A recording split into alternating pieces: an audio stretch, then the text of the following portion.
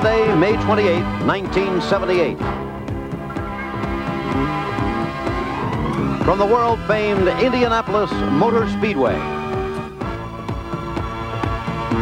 in Indianapolis, Indiana, it's the 1978 Indianapolis 500. This ABC Sports exclusive is brought to you by Goodyear. When we race, you win. By Fram, makers of oil, air, and fuel filters, windshield wipers, and Autolite spark plugs. By the Coca-Cola Company and all the people who bring you the bright, refreshing taste of Coca-Cola. Coke adds life to just about everything you do. And by Toyota. Toyota hopes you enjoy today's race. You asked for it, you got it. When it began a long time ago, there still were many more horses than there were automobiles in the state of Indiana. It was 1911, a year when World War I still lay in the future, when there was no television and no radio. But the racetrack you see today is exactly the same as then, except that then it was surfaced with paving bricks. There's no way to show you all of the people, some 350 to 400,000 of them, who have gathered here since the gates opened at 5 o'clock this morning. 250,000 are in seats, the rest stand in the infield. It's more than a sports event, really. It's an annual occasion. The weather today, well, it's the way we think of Memorial Day weekend. Hot, 85 degrees at the moment, and terribly humid. It's summertime in the American Midwest. And now it's time for another tradition here, the singing of Back Home Again in Indiana by Jim Neighbors and just about everyone else spread out around the sprawling 2.5-mile race course.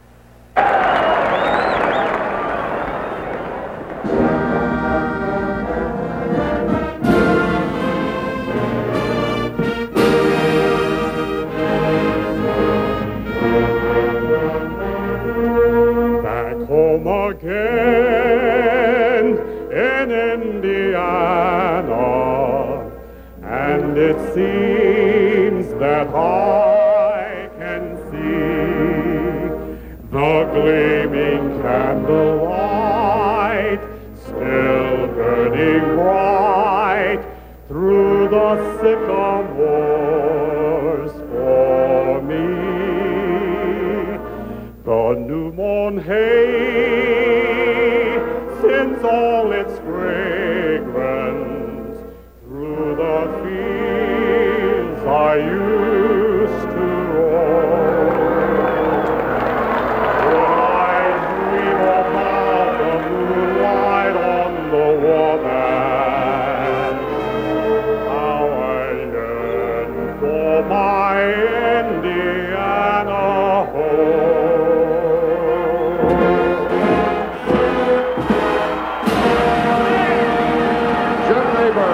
Ladies and gentlemen. And so this exciting month of May began for us with the playing of My Old Kentucky Home at Churchill Downs, and now nears its climax with that rendition of Back Home Again in Indiana here at the Speedway. But maybe you're not an automobile racing fan. Maybe you've never seen the Indy 500 before. Briefly, it is a 500-mile race, that's 200 laps of this 2.5-mile racetrack for specially built and prepared open-wheel racing cars. They'll develop up to 900 horsepower, well over 200 miles an hour. In the first race in 1911, they averaged 75. This year, an unusual situation, a rookie on the first row, the only 4-time winner in the 7th row, and maybe the fastest car in the field, starting all the way at the back. Let's bring in for further word on that our expert on the sport, former world driving champion, Jackie Stewart. Jackie, it's clear, but it's hot. Well, it's very hot, but it's great to be back at Indianapolis again. What an event. The heat, well, it's up close to about 90 degrees right now, and this, of course, is going to have a tremendous effect both on cars and drivers. From the driver's point of view, Jim, 500 miles is a long way to be in this cramped cockpits of these racing cars. Tremendously tiring on a driver, both mentally and physically. From the car's point of view, obviously they're going to suffer. Not only the tires, but of course the transmissions, and most of all, the engines. Revving as they have to around this super speedway, it's a hard day on them, and I'm sure we're going to see a lot of attrition. I think, from my point of view, the most interesting factor is that we've got a 200-mile-an-hour front row. Then we've got A.J. Foyt back on the 7th row, very fast. Alongside him is Bobby Unser. Right at the back, Mario Andretti, man who's leading the World Championship in road racing now, one of the great chargers. The first 2 or 3 laps, Jim, are going to be absolutely incredible. No question of that. And, of course, here at Indianapolis, the real story is the men, much more than the machines. And you have sat in that car just before the beginning of this race. The tenseness, Jim, I can't explain it to you. The drivers are all wrapped up in their thermal underwear. They've got these heavy-duty racing overalls on. They've got their crash helmets, of course, balaclavas below them. The perspiration is running off them right now, and yet their mouths are very, very dry. They don't want to be bothered, some of them. Others want to be talking. The pulse rate is racing. No contact lenses in, no dentures in, just in the case of an accident. They're very, very tense indeed. They don't even want to leave the solitude of their garage or in Gasoline Alley. They don't care. I don't care who it is, whether it's A.J. Foyt, who's been here, 21 times, this will be his 21st start, or whether it's a young man like Rick Mears. The nerves are just the same, and the pressure is just incredible. Jackie, as you know, the owner of the Speedway, Tony Holman, has died since last year's race. And there's a bit of a mystery here. Who is going to say the traditional call of, "Gentlemen, start your engines"? Nobody seems to know, but we'll find out in a minute.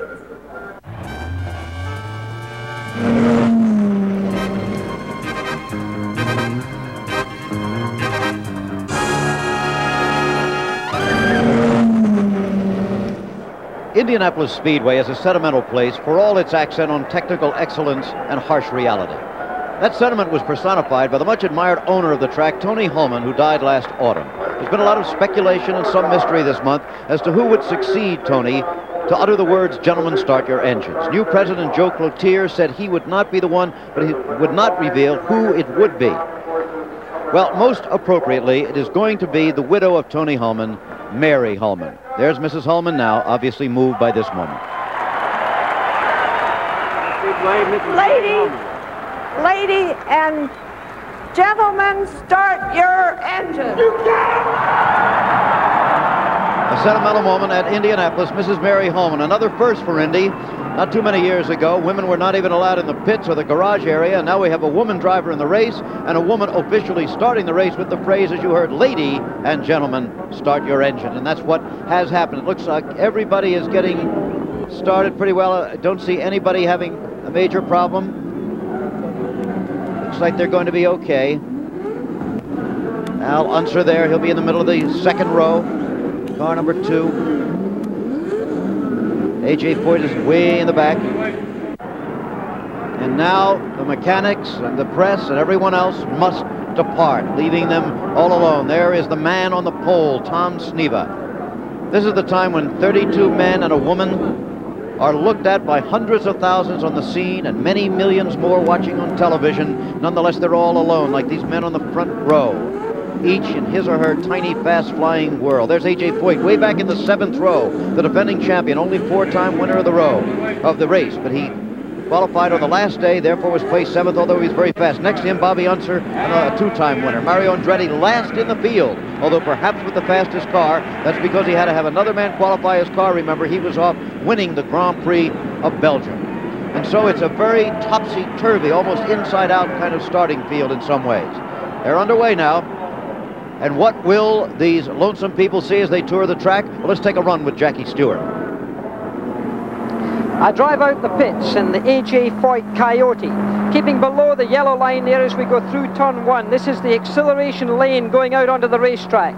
You get on to the turn 1 corner there just as you leave the turn 1 and head into turn 2. This is where I spun when I first came to Indianapolis in '66. Not a pleasant experience. Now you go through turn 2 and you head towards the backstretch, this long 3,000-foot backstretch, where the driver looks at his gauges, the tyre profiles, and where perhaps he can pass, because they draft along this stretch doing speeds of up to 230 miles an hour. They slip past going into turn 3 here, passing the car on the inside as they commit themselves to turn 3. It used to be very bumpy, but the racetrack was resurfaced back last year. You get close to the wall between 3 and 4 and then commit the car to turn 4. A dramatic corner. I also hit the wall here in '67. Not a pleasant experience either, but as you go down this front stretch, again 3,300 feet in length, people on both sides of you, a tremendous feeling of speed as you go down there. You take your pit signals from the left-hand side there as the crews give you your information and head again to turn 1. Corner speeds here up to 185 miles an hour. What a speed, what a lap. That's what they'll be looking at then, but right now they're on the parade lap, and all the cars, we would repeat, were started successfully. Everybody is underway and on the parade lap. We'll be right back for the start.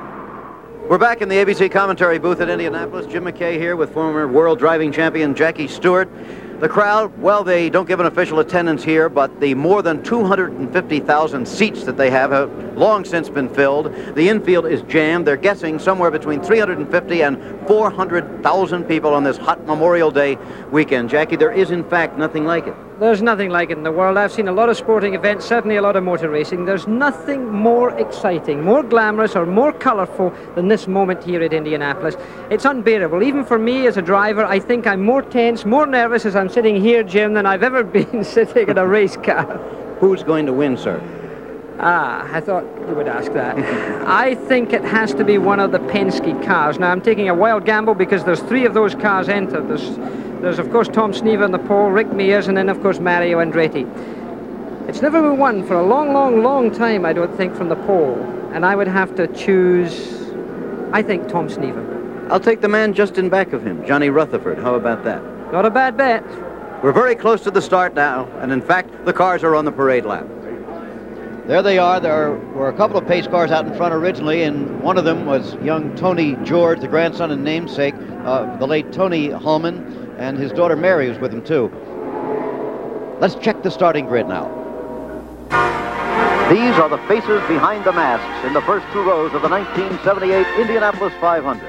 For the first time in a long while, there's no former winner in the first row, but there are 3 of them in the second. Tom Sneva, the former school teacher from Spokane, won the pole position for the 2nd straight year with that record 4-lap average of 202.156. His luck here has not always been that good. In 1975, he somehow survived this horrifying crash in turn 2, driving again and winning before the season was out. Quite a contrast, though, to this year, when his first lap was a record speed of more than 203 miles an hour. Tom Sneva, second in the race last year, now sitting on the pole as he was last year in the Roger Penske team car number 1.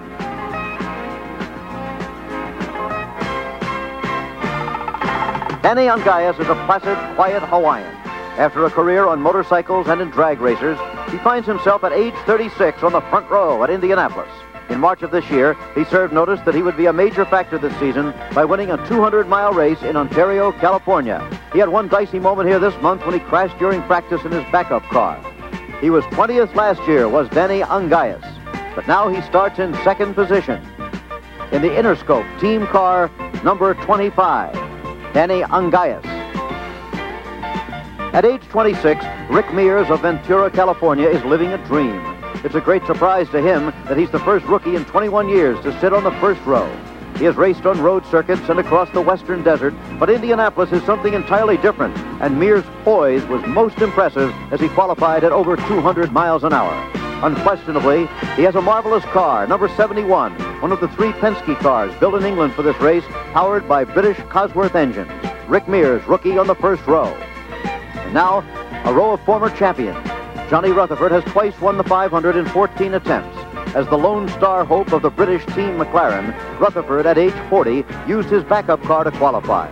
His speed, almost 3 miles an hour slower than Rick Mears, is still plenty fast enough to possibly win the race. His car is number 4, John Rutherford. Middle of row 2, right behind Ungaius, is another 2-time winner, Al Unser. He won back-to-back 500s in 1970 and 71. Now he drives for a new team in a Cosworth-powered Lola prepared by Jim Hall, the millionaire former sports car driver and designer from Texas. Unser and Hall make an intriguing pair for this year's race, car number 2. Rounding out the second row is another former winner, Gordon Johncock, the star of the team managed by George Bignotti, master mechanic of the Speedway. Bignotti has sent more winners to the post than any other chief mechanic in Indianapolis history. Gordy Johncock, car number 20. There are other stars, however, much farther back. For example, Bobby Unser was classified as a 3rd-day qualifier, so despite his excellent qualifying speed, he'll start on the inside of the 7th row. It's an unaccustomed starting spot for this 2-time Indy champion. He will sit on a brand-new Eagle prepared by Dan Gurney. Brand new and therefore perhaps questionable as to its potential in this race. Bobby Unser in the Gurney car number 48. Next to Bobby, again surprisingly, will be the defending champion and only 4-time winner, the remarkable Anthony Joseph Foyt Jr. of Houston, Texas. AJ had mechanical problems on the first day, which cost him a spot on the first row. His speed was actually exactly the same as that of Danny Ungaius, He drives a Coyote race car, which he built. He also built his own 8-cylinder Foyt engine, Foyt, number 14. And then there's Mario Andretti. He was off winning the Grand Prix of Belgium last weekend after being rained out here the week before. That meant that a substitute, Mike Hiss, had to qualify his car for him. That's perfectly legal, but the rule also states that a car driven by a man other than the man who qualified it must be started at the back of the pack. Andretti then, in perhaps the fastest car of all, number 7, another Penske car, will start dead last. And we'll see the start in a minute. The Pirates battle the Phillies, the Giants take on the Astros, and the Orioles meet the Tigers. Check local listings for ABC's Monday Night Baseball. Now you've met the cars on the first 2 rows. Let's check row number 3 on the inside. Car number 6 will be Wally Dallenbach. In the middle, in the red car number 16, we have Johnny Parsons. There you see it in the middle of the racetrack. And the blue car on the outside, number 80, is Larry Dixon. Row number 4 on the inside, number 17, is Dick Simon. He's tried everything from parachuting to ski jumping to this. In the middle, the veteran Roger McCluskey, number 11, and on the outside, number 24 is Sheldon Kinzer. In row 5, on the inside, car number 40 is Steve Krislov, the teammate of Gordon Johncock. In the middle, rookie Tom Bagley in car number 22, and on the outside, the only woman in the race, car number 51, Janet Guthrie. In row number 6, on the inside, we will have number 19, Spike Gelhausen. In the middle, John Mailer in car number 39, and on the outside, number 43, Tom Bigelow. In row number 7, a most significant row. On the inside, former 2-time winner Bobby Unser in car number 48, the car prepared by Dan Gurney. They won it as a team before. And there, car number 14 is the remarkable A.J. Foyt after his 5th Indianapolis 500 victory. And on the outside, another excellent driver in car number 8 there, we have Pancho Carter on the comeback trail after a terrible accident last fall in practice. In row number 8, number 77, Salt Wolf, unfortunately most remembered for his crash here in 1973. In the middle, A.J. Foyt's backup car, number 84, driven by George Snyder. And on the outside, number 69 is Joe Saldana. In row number 9, number 78 is Mike Mosley, who got a ride only at the last day of qualifying. Number 26, the veteran Jim McElreath. Number 29, Cliff Husel. Row 10, 88, Jerry Carl. 47, Phil Freshy. 35, Larry Rice. They're both rookies. The last row, Gary Bettenhausen had to pull into the pits in car number 98, so he isn't there. In the middle, Jerry Stephen, number 30, and Mario Andretti in number 7, perhaps the fastest car in the field, starting dead last on the outside of row number 11. They should be getting the green flag because Jim Rathman has pulled the pace car off the track. Starter Pat Badan still does not have the green flag out. Here they come to the starting line, and the green flag is out. They're racing at Indianapolis. That is Danny Ungaius quickly taking the lead from Tom Sneva. Johnny Rutherford is in 3rd place, and Rick Mears has dropped back. Rick Mears dropped right back, and my goodness, the 2 lead cars. Danny Ungaius, who's famous for his efforts at the beginning of a race, in car number 25, the black car, there you see him, got quite a jump on the rest of the field. It wasn't the tidiest race start that I've ever seen in Indianapolis, but Ungaius certainly didn't take a second look. He certainly didn't. The 36-year-old Danny Ungaius, remember, in only his 2nd Indianapolis 500, sitting on the middle of the first row, grabbed the lead very authoritatively. Tom Sneva, the pole sitter, is in 2nd position. Johnny Rutherford 3rd, and I don't know what happened to Mears on the start, do you? There is car number 24, Sheldon Kinzer, pulling down low off the racetrack. That's 2 cars already that have had problems. The attrition rate, as Jackie indicated, should be very high. As they go past here again, of course, it's the black car there, Danny Ungaius, then it's Tom Sneva, then Johnny Rutherford, and after that, Gordon Johncock, a man who everybody expects to do well. But my goodness, leading the Indy 500 is always something to be a great thrill, and that man, Danny Ungaius, has done it. The first lap is a new first lap record, 185.185 miles per hour with a full load of fuel. Tremendous for Ungaius, a tremendously talented man, a very quiet man. And look at the bunch getting up there for 3rd, 4th, 5th, and 6th position. That's Johnny Rutherford leading that pack there. The man still in front. And there's the car of Bettenhausen in the pits, car number 89. 98, Gary Bettenhausen. What a disappointment for him. The traditional number 98 of J.C. Agajanian. And there's Sheldon Kinzer slowing on the race course, but well down low. He should be out of the way. But the yellow flag is now out at Indianapolis. We would think that would be for Sheldon Kinzer, Jackie, from what we can see here. He is on the race course. He would be considered to be an obstacle on the racetrack, and of course when the cars are so tightly bunched at the beginning of a race like this, it's very easy for them not to see a slow car travelling down. Some other car could dive out behind a group of cars and run straight into that slow car. So that's the reason for the yellow flag. And all these yellows are going to use more fuel, and they're going to make much harder wear on the engines. The attrition rate should be tremendous. Now they're under what are called pacer lights here at Indianapolis. Let's have Jackie explain that for us. In some forms of racing, such as stock car racing and even Grand Prix racing, when the yellow light or yellow flag is shown, the driver who might have a 30-second lead could lose that lead by the drivers behind him closing up and grouping behind that lead car. Here at Indianapolis, it was considered that this would be unfair. Therefore, something new was introduced a few years ago. They were called pace lights. Let me try and explain what they are. There are 8 of those pacer lights around the racetrack. When the driver passes a pacer light, if, for example, number 2 is up there, he should reach the next pacer light, which is 1,600 feet along the road, and still see number 2. If, for example, he sees number 3 up there, it means that he's going too slowly. If, on the other hand, he sees number 1, it means that he's going too quickly. So it's this way, and only this way, that he knows if he's traveling at the right pace. And this obviously helps him to keep the gap behind the car in front of him to the prescribed distance. The officials here feel that this is the method that they can use to keep these cars going around the track at 80 miles an hour, because that's the figure that they consider to be safe while emergency crews are perhaps working on the racetrack. Remember this, there is no pace car around this racetrack now, and it means that if any driver goes too fast, he will be penalised. Of course, it's extremely difficult to police such a regulation, and this is what the officials have to try to do here at Indianapolis. Well, Jackie, you've explained the pacer lights, but it looks like Tom Sneva has in fact closed up on Ungaius. He certainly seems to have closed up a few yards. He can probably do this and get off with it just for a few laps, but these yards are going to be noted by the officials, and if for any reason they thought he had unreasonably closed up, certainly there could be action. A.J. Foyt has gone from 20th position to 14th on the first 2 laps. He passed 9 cars. Mario has gone from 33rd to 24th. They're moving up. Still under the yellow at Indianapolis, and we'll be right back. We're back again at the Indianapolis 500. Salt Walther in the pits very early in the race, and that's happened to him before here at Indianapolis on a number of occasions. The 30-year-old race driver from Dayton, Ohio. He's had a lot of bad luck around here.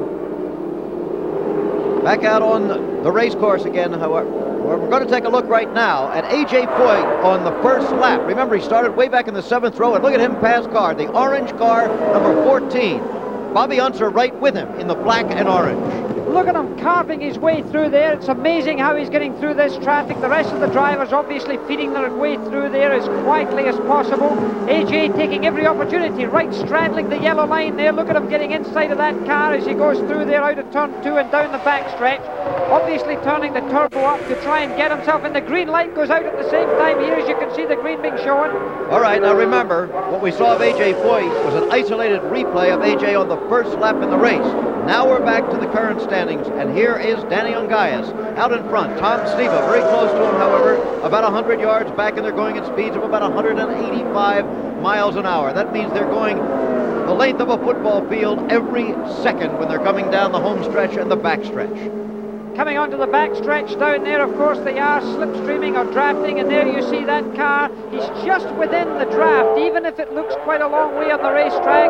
Danny Ungaius' car, in a small way, is breaking the air and allowing Tom Sneva to be sucked along just that little bit. There you got some feeling of the speed from that low-speed shot. Ungaius and Tom Sneva out in front. Just behind them, you can see Gordon Johncock, number 20, and he's very closely followed by number 4, Johnny Rutherford, and number 2, Al Unser. Those are the 3 cars in your picture right now. The blue and white, Gordon Johncock.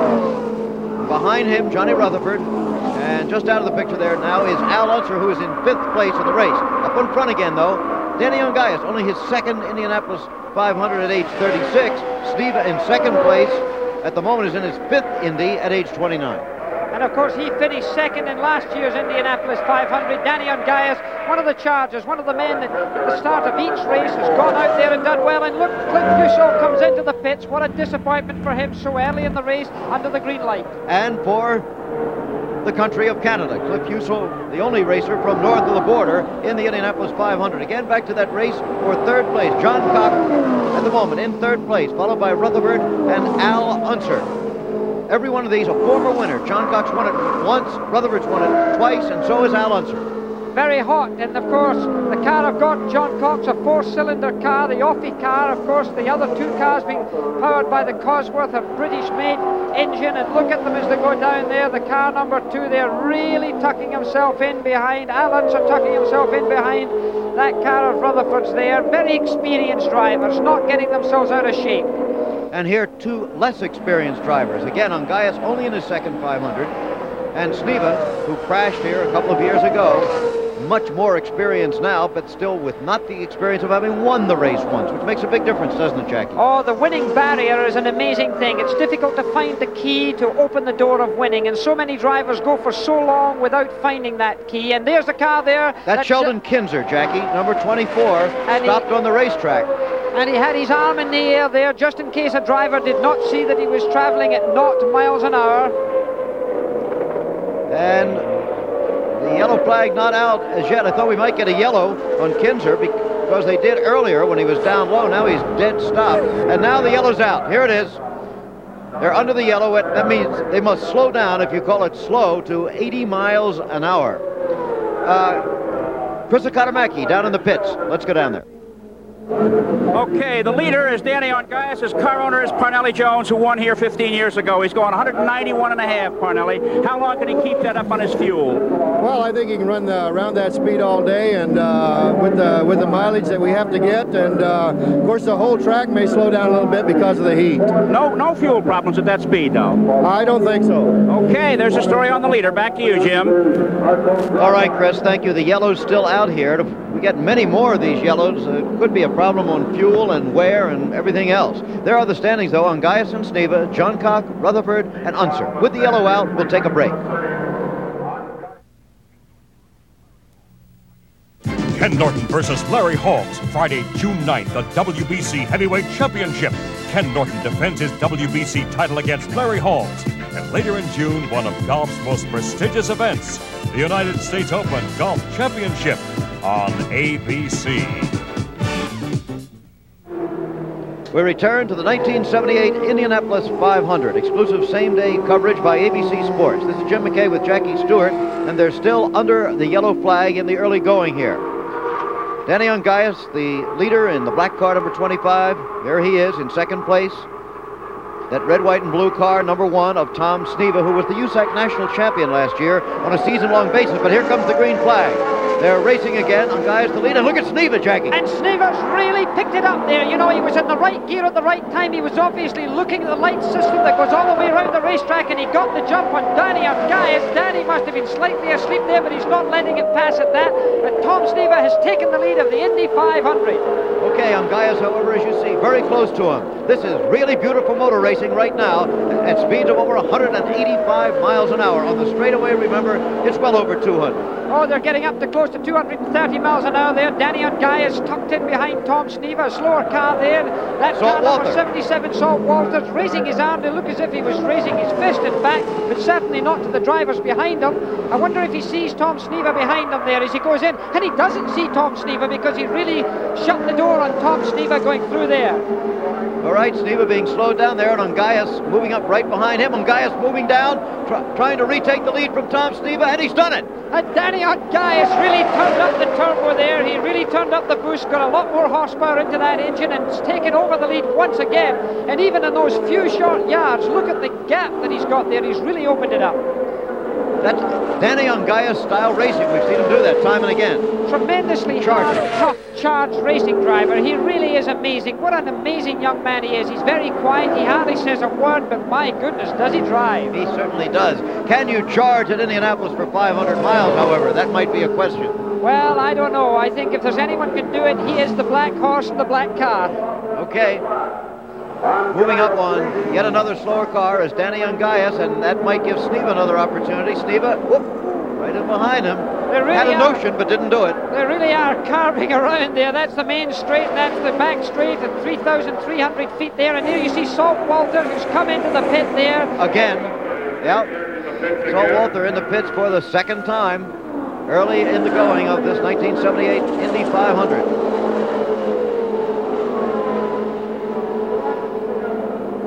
The leaders remaining the same, Ungaius, followed by Sneva.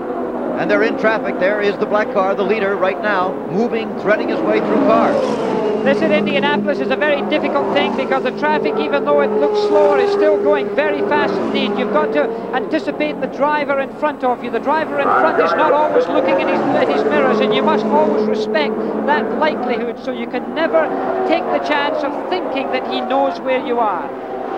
Okay, he continues to pass slower cars. Ungaius and Sneva, then Johncock, Rutherford, and Unser, the three former winners of the race, still lurking back there, and a long, long way to go. Breathing down the necks of the younger, less experienced driver. Look at here at Gaius, who doesn't really know these super speedways as well as the past masters, but still seems to be adapting very, very well indeed. Now there's A.J. Foyt right now with Mario Andretti right behind him. They are 12th and 13th in the standings at this point, having moved well up. Foyt moved up from 20th place, but Andretti moved up from dead last from 33rd place, so he's going faster than A.J. What a gruesome twosome they are, really chargers. Both of them drive very well. Mario Andretti tucking himself in there, setting up A.J. Foyt to get him at the end of the straight, I'm sure, and slingshots him through, getting into turn 3 there. Mario Andretti passes A.J. Foyt on the track. Okay, remember we're trying to keep an eye on these cars that started near the back of A.J. Foyt and Bobby Unser, who started in the 7th row, of Mario Andretti, who had to start dead last because he was not here last weekend to qualify his own car. You saw just a small portion of this huge crowd, by the way, then. It's all the way around the racetrack, remember. About 250,000 of them seated, another 100,000 or more standing around. And standing around at the moment, Salt Walter. He is very upset. Well, it's not often that a man gets out of his racing car and gets back in again, so it may be the end of the day for Salt Walter. Okay, we'll keep tabs on that one too, as Danny Ungaius still continues to have no problems. He's fast, he charges, but he's very smooth with it too, Jackie. Incredibly smooth, and this is the key to the door in Indianapolis, because you've got to be smooth. You've got to drive round there almost on the edge of a razor blade. You can't afford to slip or slide the car. If you do that, you get your tire temperatures very hot. The car then does not handle so well. You can't afford to scrub any speed off in the corners, so therefore you've got to drive it with great finesse. Oh, Mario Andretti coming into the pits now. He had just passed A.J. Foyt, remember. He looks like he's going to be short. He's way up the road. He's in the wrong pit, and he's got his hands up in disgust at himself. The engine stopped. He stalled his engine. Mario Andretti, what a terrible error. He's passing the point of A.J. Foyt. How in the world could he do that? Oh, it's just a terrible error. He obviously thought it was his pit, and he's being pushed up. This is an enormous amount of time lost. All that great time that he's gained on the racetrack has been lost now down there in the pit lane. Because this is all under the green flag, and the other cars are still lapping 180 to 185 miles an hour. Look at Mario. Looks like he's saying, oh, goodness, his hand on his head. How could he do a thing like that? The man who may well win the 1978 World Grand Prix Formula One Drivers' Championship. One of the great drivers of our time. Former winner of this race in 1969. Born in Italy, raised in Nazareth, Pennsylvania, made his mark in American racing first, but then went back to the land of his birth, to Italy and other countries in Europe and around the world to try to win that world championship. He's still after it, but look at the seconds going by, Jackie. There's something wrong there. They're looking at the back of the car. This is not a scheduled pit stop. Okay, the pit stops all important here. Let's see how they work. Jackie? In the Indy race, a pit stop could win or lose the race for the driver. In this case, Mario Andretti's in the pits, a demonstration with his team. The regulations at Indy state that only 5 men are allowed over the wall to work in the car. Here you see the air jack, a Penske invention, being put into action. The jacks lift the car up by air pressure. This means that nothing can slip. Here you see the fuel line and the overflow tank being put into place. Then you see a wheel being loosened off by the air tool. The rear wheel is taken off, put into place by somebody else, and then the air tool put back into position again, and of course the car dropped back onto the racetrack. Here you see in our split screen the rear wheel on the left being taken off by one man, being put on by another. On the front wheel, one man does the entire operation, of course using an air tool in both ends of the car. Then the car is dropped back on again. These jacks you can see working there. The air tool comes out and the jack gets dropped back onto the ground. No damage risk of the car with a manual jack. Then the fuel line and the overflow tank is taken out and the car is pushed away. Tremendously fast work, real synchronized precision at Indianapolis. A 14-second pit stop would be what they would be looking for, and this is really what could be winning or losing the race. Remember this, there'll be about 10 pit stops in Indianapolis. For every second lost on the track, it's almost the length of a football field, a real rush. Of course, that was a demonstration earlier. The pit stop didn't work that way this time, with Andretti stopping way short of his own pit, now having major problems and out of the car. And there is Tom Sneva into the pits. Tom Sneva, he's obviously very concerned. He's got to get out, and look at that, an 11.3 pit stop. Just as we said in the demonstration, 14 is fast, but 11 is very fast. That is much more normal Roger Penske team pit stop. Chris Economaki, our man in the pits, as you watch Angaius lead. Chris? What's wrong with it, and can they fix it? Well, he's quiet. He's very disappointed. There's a problem there with it appears to be the fuel. Mario's silent about it all, and I can't say as I blame him. All right, Chris. Mario normally very cooperative. As you say, you can't blame him under these circumstances. Danny Angaius, the leader in the race, and Sneva, of course, has pitted. That gave Angaius a chance to go out in front, but he's going to have to pit very soon, obviously. He obviously will be concerning himself with that. They're still running under the green light, so therefore he's getting as much space on the racetrack as he possibly can. Danny Angaius being informed by hopefully his radio and of course the pit signals that he gets as what's going on with the rest of the pattern in the race. And look at that, he's raising his hand, he's coming into the pits. He raises his right orange glove as he comes off of turn 4, so that no car behind is going to be mixed up with him going that little bit slow. He's coming down the pit lane very quickly indeed, Jim. It certainly is, as he does at all times. We might make the point too, Jackie, that you can't just go as fast as you want all the way here, because you are only allowed so much fuel for the entire day. And if you go too fast, you have too much boost, you use it up, and you won't have any. Look, Spike Gelhausen up against the wall. Car number 19 against the wall. Look at the right front wheel. Just about torn off the car. Spike getting out. Of course, you can't see an alcohol fire, but he's taking his time. Looks like there's no fire. You wouldn't see it if there was, but by his actions. Well, he's got out the racing car. He's obviously all right. There's no damage to Spike Gelhausen. But look at this. Danny Angaius is still in the pits. This is a very long pit stop for Danny Angaius. Much longer than anticipated, but remember, he's under the yellow. Look at this replay again. The car runs along the wall. He's very lucky that front wheel there against the wall has not come back and probably hit him. This can often happen at Indianapolis. He's a very lucky man. The wheel stayed on. The car did not in any way risk getting itself up in two wheels or turn over. No damage to the car or the driver in the serious sense, but the car is certainly badly damaged. Oh, but look at this. Tom Sneva has taken the lead. Angaius came in under the green before the yellow came out. Again, we return to the Indy 500 of 1978. We're still under the yellow light here. There's Tom Sneva leading the race just behind him. Danny Angaius, who is in second place. Then it's John Cox, Mears, and Unser. Let's go down to Chris Economaki again. Mario Andretti is back on the track after a 7-minute pit stop to replace what they call the black box. It's part of the transistorized ignition system. One thing about transistorized ignition, the extreme heat does affect it, and this may have been the reason this particular part failed on the car. It's very hot. He may have a very fast race car for the rest of the race. He may have more trouble. One fortuitous circumstance did take place, though. The yellow flag came out, and he only lost 7 laps. All right, Chris, you can see, I believe, by the beads of perspiration on Chris's brow that it's mighty hot down there. The temperature just 85 degrees, but extremely humid. Now, there's Rick Myers into the pits. He just took off his neck brace deal there. And the car's on fire at the back. There's the fire in the wing there. They're pushing the car away. The engine stalled. Rick Mears has been pushed back on. The collar that they were fitting to Rick Mears must have come undone, because when he came into the pits, he took it off and gave it to his pit crew. They did something to it, fitted it back into his neck again, and he was able to get back on the racetrack under those yellows. As you can see, the yellow with Pat Fadan holding it is still on the racetrack. All right, the yellow's still up, but we have information, Jackie, that Steve Krislov took the lead there a moment ago under the yellow. However, for taking the lead, for having violated just now, USAC tells us, having violated the pacer light rule, which you explained a while ago. Krisilov has been penalized 1 lap. Instead of leading the race, he's been pushed way back, a full lap behind the leaders. Well, there was some speculation, Jim, whether they would be able to police this correctly, but it looks like we've had a green. Yes, and look at this, Ungaius, right behind Sneva. Looked like he was going to try to pass him, but now he drops in behind him. Tom Sneva, the leader still. Well, last time, of course, Tom Sneva got the jump on Danny Ungaius, so Ungaius was trying to get his own back, but it just shows here the USAC officials are right on top of the job, because that yellow light situation, they've actually policed it, and that's a fairly stiff penalty, a 1-lap penalty to Krisilov.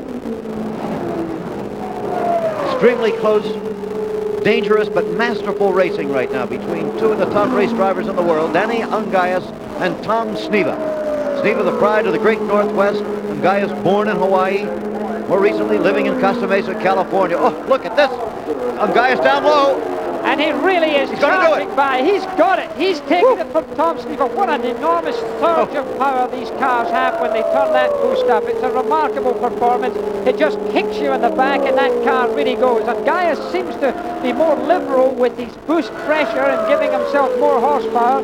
I wonder if he's all right for fuel, because remember, this is a 500-mile race, and they're only allowed a certain amount of fuel. If you waste it all too early, it could cost you dearly at the end of the race. Well, there must be all sorts of mixed emotions in the Penske pits right now. One of their men in second place, battling for the lead, but the two others having problems. Andretti in for a 7-minute pit stop that cost him 7 laps. Rick Mears in, having an engine on fire, seems to have other problems, but one man still competitive. Well, Roger Penske is a masterful organizer of men and of cars and the machines, and of course he does a great job. I think the fact that he's got 3 cars in this race is of course a very difficult thing to handle, but there's Steve Krisilov there. He's back in 8th position, which must be very disappointing for him, because he's been docked 1 lap because of that penalty. Okay, a tough break for Steve Krisilov of New Jersey. Let's go down to Bill Fleming. He's with Salt Walther in their pits. Salt, you had problems right from the beginning today. What happened? I've always taken all the excuses, and I've said our team goofed, and I've always covered up for a chief mechanic, but if anyone gets it this year, it's Tommy Smith. I ran 198 in this car in practice, and I ran 197 getting ready to qualify, and Tommy changed the entire throttle system last night, the night before a race, and only an idiot would do that. Either he goes, or I'm going with another team. Right off the bat, the throttle system wide open going into 1. I had to stand on the brakes. He puts new brakes in the car, and going down for the first lap, you just don't do it. The best team I've ever had. We selected them. They've done a great job. Tommy should have been let go, and I'm not making any excuses, and I'm not griping. We're going to stay here. Dave Bolton special is going to go out. At the end of the race, we're going to be there. So I'm not quitting. We're going to be there. You're not going to fire him yet, then? Huh? You're not going to fire him yet after the race. No, Tommy's not working on a car anymore. It's not a such thing as fire him. I've begged the man. I've put up with him since 1972. He won't listen. You don't make changes the night before a race. You just don't do it. I talked to 6 top drivers that do not do it, but he does. Absolutely incensed Salt Walther, and we understand Tommy Smith has left the pit, although they're still working on the car, and is picking up his gear in Gasoline Alley and is going to leave the racetrack. Well, Salt Walter's certainly an angry man. If he had his throttle stick open going into turn 1 and he locked his brakes up, that's no comfortable sensation. But look at Danny Ungaius trying to get past that other car there. The other car certainly did not know that, and it's Roger McCluskey, who's a very experienced driver in car number 11 there, but he was really chopping off Danny there, obviously not aware of Danny's presence, but there, of course, on the main straight where there's a lot more road to spare, Ungaius gets through and gets past. Okay, so Danny Ungaius is still the leader of the race. Tom Sneva is second. I'm still quite surprised at the statement of Salt Walther. I've never heard a man so publicly irate during a race. Now we've got a yellow again. We've got a yellow. No, there's no crash, no spin. They say there is some sort of debris on the track. Well, let's go now to a native Hoosier, a man who really knows Indianapolis, my ABC colleague, Chris Schenkel. Chris is in ABC Scoring Central. Let's get a report from him now. Okay, Chris. Well, there is a searing heat here in the month of May at Indianapolis, but no one's as hot as Salt Walther. What a battle between Ungaius and Sneva, the 2 men to qualify the fastest. Form is holding true, but there are 6 cars now out of the race, and let's take a look at their names and the reason that they're out. Cliff Husel, the 29-year-old Canadian, is out because of an oil-on malfunction. First one out in the 4th lap. Sheldon Kenzer, 35-year-old native of Bloomington, Indiana, oil pressure problems. Jerry Sneaver, brother of the pole sitter, rear-end failure on the 18th lap. And Phil Threshy, at 25, is the youngest rookie in the field of 5 rookies. And he did complete 18 laps before he had an oil pressure malfunction. So you see, it's not because of the heat. These are mechanical malfunctions. Tom Bagley now, the 38-year-old rookie, has completed 25 laps, but began overheating. And you saw Spike Gelhausen hitting the wall, the native Hoosier, wrecking on the 23rd lap in his 2nd Indianapolis 500. He was last a year ago. He was taken to the field hospital. We called our friend Dr. Tom Hanna. He has a sprained left foot. So, Gaius in the lead with Sneva second. We'll be back with more racing at Indy, but first this. A World Super Featherweight Championship. WBC champion Alexis Arguello defends his title against Diego Alcala. Saturday on ABC's Wide World of Sports. We return to ABC Sports exclusive same-day coverage of the 1978 Indianapolis 500. There's A.J. Foyt in car number 14. He's been lapped by the race leader, Danny Ungaius, and although he moved up very quickly on the first lap we saw, there's Ungaius ahead of him right now in the black car number 25. And there is, that's the scoring table in the pit of Ungaius, I believe. Right. There is Danny, but A.J. Foyt, as we said, is now going much slower than he was at the beginning of the race. He's having problems. There are the standings on Gaius and Sneva, then that group of John Cock, Rutherford, and Unser. Danny Ungaius still the race leader. He's still as smooth as ever. He's still getting round this speedway, threading the needle, because that's what it amounts to there. He has to be so clean, so smooth, so precise. And this is what Ungaius, I think, has surprised so many people by doing, because they thought he was one of those rushing heroes who would get the car sideways, who would do quite well in the shorter, slower tracks, but not so well in these super speedways. There he gets a plus 3 seconds on the second man. That gives him some indication.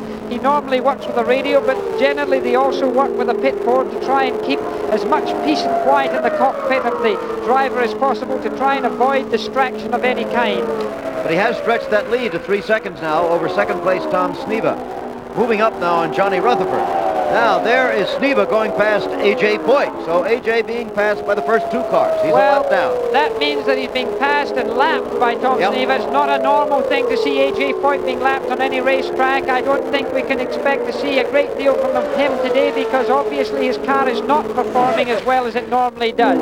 You know, let me ask you a layman's question. Danny Ungaius' experience to a great extent, look at him try quite past Johnny Rutherford now, the former 2-time winner of the race, was in drag racing where they go a quarter of a mile straight ahead. Can you really learn that much?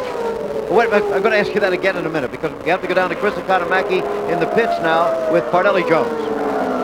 Okay, here's Parnelli Jones again. What's the trouble with Danny's radio, and how serious is it? Well, it just isn't working right at the moment, or it doesn't seem to. We will not be able to get any communication, so we'll just have to go back to the backup setup, which is the board.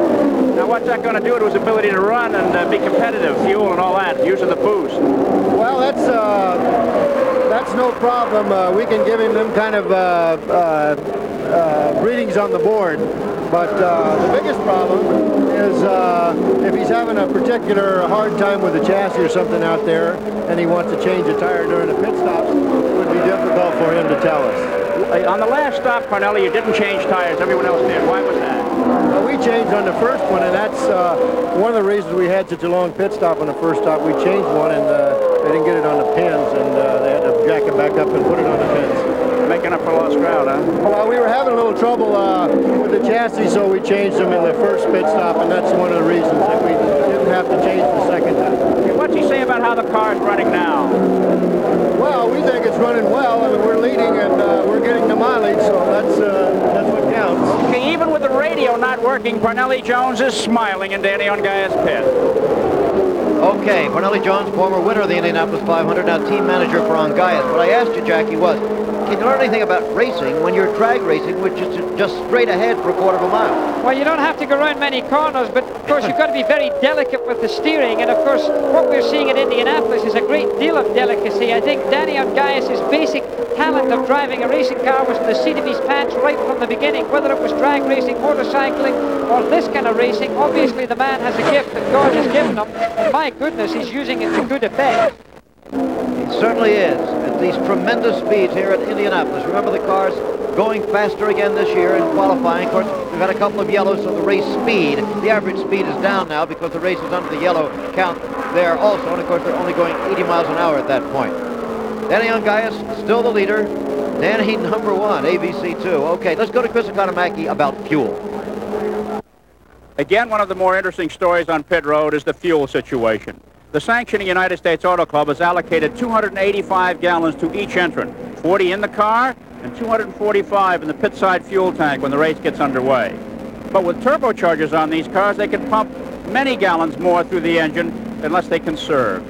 Each driver has a boost control knob in his cockpit that controls turbocharger pressure and thereby engine horsepower. He has to use it rather sparingly to get the 500 miles in. Now then, if there is too much fuel used in the latter stage of the race, he's going to have to turn his knob way down. But on the other hand, if he's conservative, at the end of the race, he can turn that knob and get maybe even 1,000 horsepower out of his engine. Then there's the case of the yellow flags. The yellow flags slow down the race, build up a fuel reserve. This gives the driver a chance to turn that knob up a little bit more and be, as they say, more racy. It makes for an interesting competition. Between the many pit stops, the fuel is measured on this incremental gauge here, and the crews use handheld calculators to figure out just how much fuel is left. They then tell their driver on the two-way radio how much boost he can have and how racy he can be.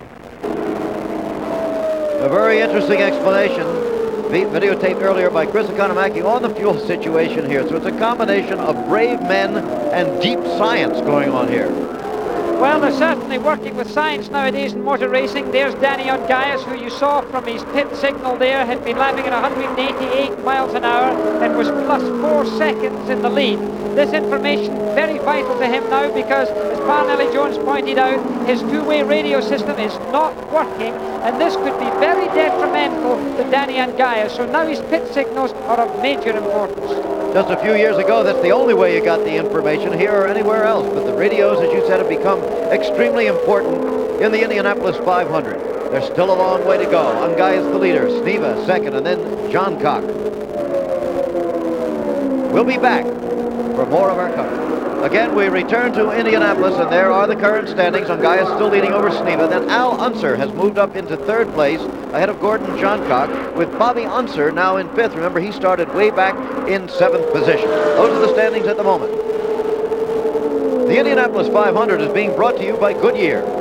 When we race, you win. By Fram, makers of oil, air, and fuel filters, windshield wipers, and Autolite spark plugs. By the Coca-Cola Company and all the people who bring you the bright, refreshing taste of Coca-Cola. Coke adds life to just about everything you do. And by Toyota. Toyota hopes you enjoy today's race. You asked for it, and you've got it. And what you've got is really something with much more to come. We're going to take a break, but we'll return with more of the Indianapolis 500 after this from our local station. Again, we return to the Indianapolis 500. Jim McKay here with Jackie Stewart in our commentary booth, and there are the standings. Danny Ungaius, Tom Sneva, Al Unser in third now, Gordon Johncock, and Bobby Unser. So the two Unsers have moved into the top 5. There's the race leader in the black car, number 25 of the Interscope Racing Team. Organized by Ted Field. The team manager, however, is Parnelli Jones. You've seen a former winner of the Indianapolis 500.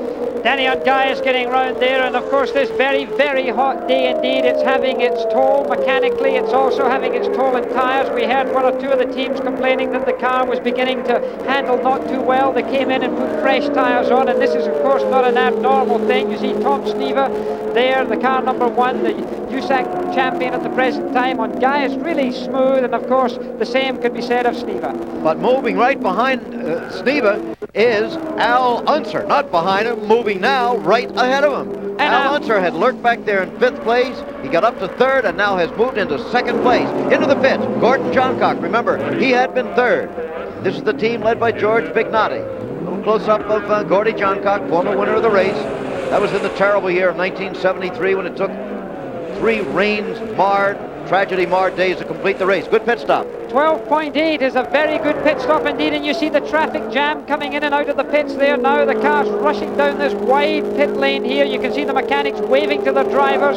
Car number 2, Al Unser. A car now run by Jim Hall of Chaparral, the tall Texan, a very quiet, unassuming man. You see Al Unser there, a man of great experience, twice an Indy winner. He's pointing down at the rear tyre to have that checked. And look at that, an 11.1 second pit stop. What a terrific time. A new crew to Indy this year. Wonderful. All of the leaders coming in for pit stops under the green. And under the green is where every 10th of a second actually counts. There is Ungaius still out on the racetrack, the leader in the race. He probably will have to be coming in. Of course, he might hope for a yellow right about now. That would be a big break for him. It's an amazing thing for Ungaius because he seems to have been turning the boost up more than anyone else, and yet he's still out on the racetrack longer than anyone else. So maybe they've got some sort of secret with regards to their fuel consumption. And there you have it.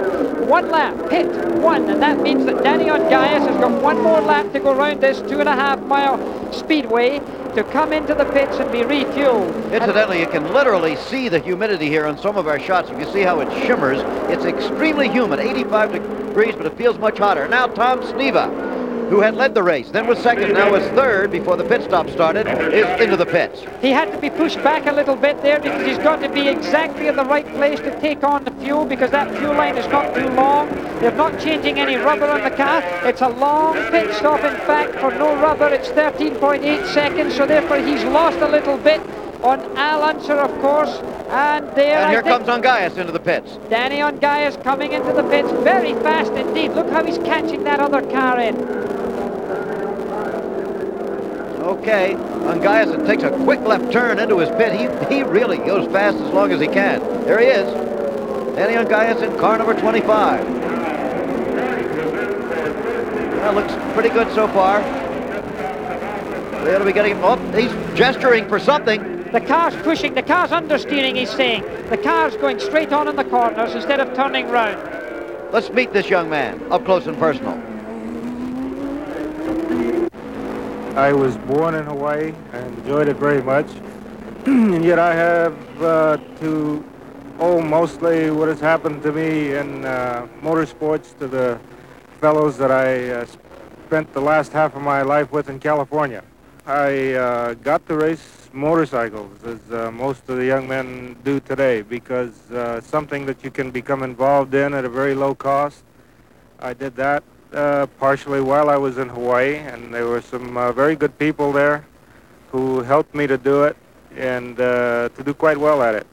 Well, for motorcycles, I was involved with just some fellows who we happened along with every day, and they were involved in drag racing. And one day I got to drive one of their cars, and along the way I met somebody else who was involved in drag racing, and when I moved here, it gave me the opportunity to start with a car that had previously, or the year before, been the national champion, and with the fellow who had worn that crown, and so I had good equipment and some good help immediately, and that helped very much. Danny was asked what interest he has other than racing. What, we asked him, does he do with his spare time? Well, I do about the same thing that anybody would do every day. I enjoy swimming. I have enjoyed building model airplanes. I like riding motorcycles. Just generally getting off and doing something different.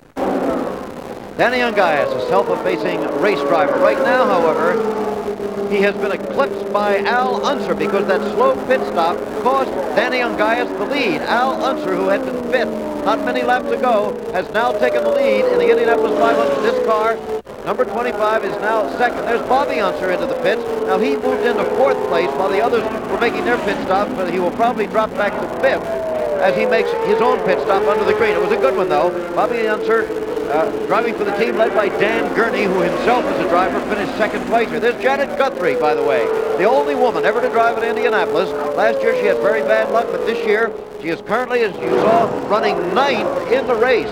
A very admirable showing by Janet Guthrie to this point. And there she is, in and out again. She's not making the lightning fast pit stops of some of those other teams. but her idea is simply that she threw away a little plastic bottle that she was having a drink out of. That's all that was. So, look who's in the lead. Al Unser. He's won this race twice before. Back-to-back victories in 1970 and 71. He used to drive for Parnelli Jones's team until this year. Now he's taken the lead from Ungayas, who now drives for Parnelli Jones. The race up to this point was a race between Ungayas and Tom Sneva, but suddenly it is Unser, followed by Ungayas and Sneva, and Bobby Unser and John Kopp. A lot more to come. Stay with us. Coasting on the race course into the pits is A.J. Foyt. It looks like this will not be the day for A.J. He's furious. I don't know whether it's with himself, his pit crew, or his car, or a combination of all three. But there he is coming in. He's running at the moment 8th in the race, which is just one place ahead of Janet Guthrie.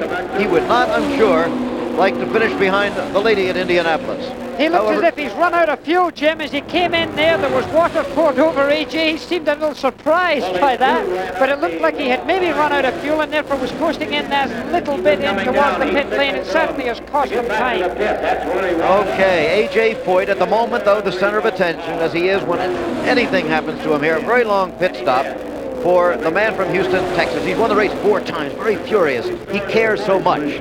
Let's meet him a little bit up close and personal while we have a moment. The name of A.J. Foyt is synonymous with speed and success. A.J. has become a living legend in the American racing scene. He guards his privacy selfishly, living closely to his family and a very few chosen friends. Motor racing has been kind to A.J. Foyt, but it's also crammed his life. This, for example, is his 21st year at Indy. He's become national champion 6 times, and he's won this great race 4 times. But there is a very private side to A.J. Foyt. His home is tucked away in 2 acres of trees and bushes in the quiet Memorial District of Houston, Texas. The family Foyt have lived in this house for 6 years. It is filled with many mementos, the trappings of victory that few people could equal. From his longtime friend and car owner Jim Gilmer, this image of the famous car number 14 IndyCar, for once not in Coyote Orange. Aside from the race driver, there's a country boy lurking deeply within A.J. Foyt. On the A.J. Foyt Ranch, 350 acres, which lies 30 miles outside of Houston. Most of the work is done by the man himself. A.J. Foyt is no gentleman farmer. Let's listen to his thoughts about the ranch. It's actually someplace I can go and get away, and I enjoy working out in the pastures and, mowing grass and things like that. And I just enjoy the outdoor life. And every chance I get, I have a chance to go out there, either paint fences, build fences, or barns, or what have you. Like everything you see there, I've built about 75% of it myself. And to me, this is relaxation. That's the reason I don't have nobody there really working. Just when I'm going out of town, I have somebody there to guard the place, and that's about it. Now you're into horses, and this seems to me that it's almost a second generation of A.J. Foyt. Well, it's quite true. My son's had show horses when actually he was going to high school, and I figured if we was going to have horses, since I've always been race-minded, that I'd like to have race horses. And it's been a great relaxation. I've really enjoyed studying the pedigrees and, just seeing what we come up with. We have between 20 and 25 horses, usually at the tracks, and then at the farm, we're raising some, and we probably got another 25 to 30 there, plus 10 or 15 brood mares. If there was to be a fairy godmother come along and wave a magic wand and say, A.J. Foyt, you can win your 5th Indy, or you can win the Kentucky Derby, what would you say? I'd have to go to the 5th Indy, Jackie. To me, this is probably the biggest sport in the world. It means an awful lot to me, and I'd have to say horses are still secondary to my automobile racing. I love racing, and I really had no intention of retiring, not for the next 2 or 3 years, really. The equestrian fraternity will have to wait a few more years for the undivided attention of one A.J. Foyt, the racer. So don't be too surprised as A.J. pulls out of the pits here if one day in the not-too-distant future he tries for the double, the Derby and Indy in 1 month of May. It just could happen. A.J. back after that long pit stop, however, is lagging this year. It doesn't look like he's going to win it. Al Unser is the leader in the 1978 Indianapolis 500. He's won it twice before, driving for a brand new race team, remember, organized by Jim Hall of Texas, who was a a sports car driver himself in the 60s. He and Phil Hill used to drive the Chaparral cars. Jim Hall invented the wing. It was a movable wing at that time, but it led to the wings on all these race cars today that enable them to stick to the racing surface at these speeds of over 200 miles an hour. An amazing man, Jim Hall. Texas has been very successful. I drove for Jim Hall on one occasion. I also drove for another Texan right here, John Meekum, and he was successful. He won Indianapolis, and my goodness, here we see another one leading the race. And of course, A.J. Foyt comes from that small state. There is Janet Guthrie, by the way, still running up in the top 10 of the race, still behind A.J. Foyt, but not too far behind him. Unser and Ungaius, Johncock, Sneva, and Unser. Bobby Unser. Those are the standings. The Pirates battle the Phillies, the Giants take on the Astros, and the Orioles meet the Tigers. Check local listings for ABC's Monday Night Baseball. We've passed the halfway mark in the 1978 Indianapolis 500. You're watching ABC Sports exclusive same-day coverage of the race. Into the pits, the race leader, Al Unser, and that means right now Danny Ungaius has taken the lead again. He's still out there. Well, there's Al Unser, and there you see the clock running. The last time Al Unser came into the pits, it was 11.1 seconds, and look at the precision there, 11.2. These are the fastest pit stops I've seen so far, and it's almost a race as he leaves the pits there with the backup car of A.J. Foyt behind him, driven by George Snyder. He retakes onto the racetrack. And Ungaius again is the leader in the race. You mentioned, by the way, that you drove for Jim Hall, the leader of Al Unser's team here, Jackie. You drove another invention of his that they called the vacuum cleaner. That's it was right. great, but they outlawed it, right? Well, he's been a great inventor in his own way. And there, by the way, you see in the pits there, you've got the Tom Sneva car. Yes, he's in with the clock running there also. Let's see if the Penske pit are up to the demonstration they did for us. And of course, the competition, he's long past the time of Al Unser, 13.6 seconds, with a slightly slow takeaway there by Tom Sneva.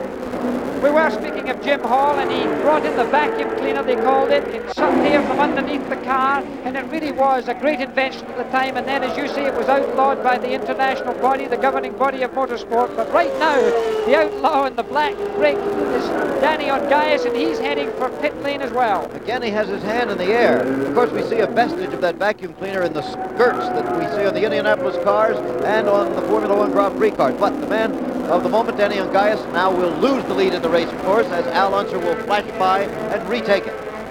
And Danny Ungaius pit there. Pan Ollie Jones, look at him asking there how he's doing. He's putting his hand to see if he cocks his hand to the left and pushes it. It means that he's getting understeer. And there, number 2 takes the lead. That's your leader now, Al Unser, on the racetrack as Danny Ungaius leaves the pits. Obviously, this radio defect is certainly hampering the information that Danny Ungaius is giving to his crew, because when he comes into the pit like that, he really has to tell them what's wrong with the car to try and make it grip the track that little bit better. Everything seems to be working perfectly, though, for this car number 2. Entered by Jim Hall, remember, driven by Al Unser of the Racing Unsers from Albuquerque, New Mexico. He's won the race twice. His brother Bobby's won it twice. They're the only brothers ever to have won it. And there you see, and there's Rick Mears. Rick Mears has pulled right off the racetrack. Car number 71. What a shame for the man who sat in the front row there, a rookie. Very disappointing. The car's smoking at the back there. It was not a spin or anything, however. He just pulled off the racetrack. Something wrong with his engine, so it has not caused any problems with the other cars. It was not an accident of any sort. He just pulled off. The yellow is out, however. He must have dropped some oil. Again, let's check in with our ABC colleague in our scoring central, Chris Schenkel. Here we are, Chris. So we're in our 7th yellow flag. We have only 20 racers going at the moment, 13 out, and here are the latest 6. Let's take a look at them. John Mailer, 41-year-old native of Iowa, timing gear failure.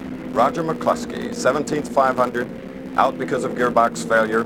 Pancho Carter, coming back after an incredible accident. So only 6 months ago, gearbox malfunction. Rick Mears, whom you just saw on the grass, well, he had an engine failure after 104 laps. Larry Dixon, the 39-year-old native of Marietta, Ohio, he had oil pressure problem. And the 6th, making a total of 13 now out of the race, Tom Bigelow, 38 years old, 5-time starter, lost a connecting rod on the 104th lap. We've had 5 lead changes. It's been exciting, with Ungaius leading 71 laps, Unser 39, and Sneda 7, with an average speed of 156. You know, all of this year are missing a tremendous man who built the house of Hulman 34 years ago. Tony Hulman, philanthropist, sportsman, and business giant. He died in October of 1977. Tony Hulman was somebody special. Everybody who ever came in contact with Tony Hulman misses this gentle man from Indiana, who first attracted attention as an outstanding athlete at Worcester Academy and Yale University. Tony was a 1924 graduate of Yale, an All-American end on the 1923 football team, which he also captained, a world-class track and field star. Tony was a big man who never lost touch with the little man. He was full of love, and he showed it. His love affair with the Indianapolis Motor Speedway began in 1945, when he and his president, Wilbur Shaw, signed the papers of ownership and began rebuilding and developing the Speedway and the race into the world's greatest sports spectacle. Tony had the rare quality of combining humbleness with dignity and pride. He had great strength, gentle, but not weak. He was never too busy to relate to the famous and the not-so-famous. He befriended many a little man. As his friend, I know he wouldn't want me to give you a rundown on his accomplishments, because he was a shy man. Tony always felt that action spoke louder than words. Yet once a year in May, for 23 consecutive years, he always spoke powerful words to the 33 drivers he admired so much. And here is his command of a year ago, his last. In company with the first lady ever to qualify at Indianapolis, gentlemen, start your engine. You know, Tony Hulman loved the last line of a poem written by Indiana's poet laureate, James Whitcomb Riley. Mr. Riley wrote it as a tribute to a departed friend. And all of us feel this way, and it was simply this: he is not gone, he is just away.